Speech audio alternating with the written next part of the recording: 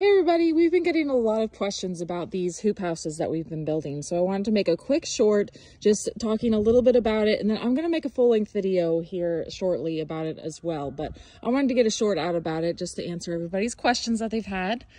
So first of all, we have this frame right here built from 1x4s. And then we have a hinge right here. So that way we can open them up. We have one right here actually open right now.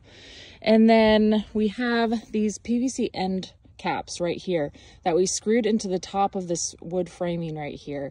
And then that's how we ended up attaching these PVC pipe hoops over to each side, was these end caps right here.